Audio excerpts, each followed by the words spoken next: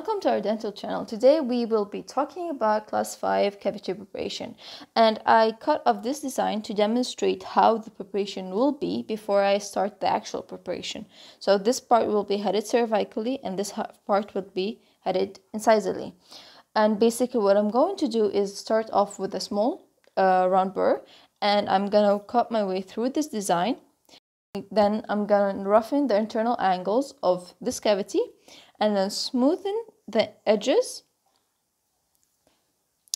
And then finally I'm going to place the bevels. So typically the bevel should be the same size of the cavity. So if the cavity was, let's say, 3 millimeters, then the bevel will also be 3 millimeters. And then of course I'll do the scalloping because our eyes are really good at seeing straight lines, but they're not very good in seeing irregular lines. So this will make the composite basically blend with the cavity. With that being said, let's start the actual cavity.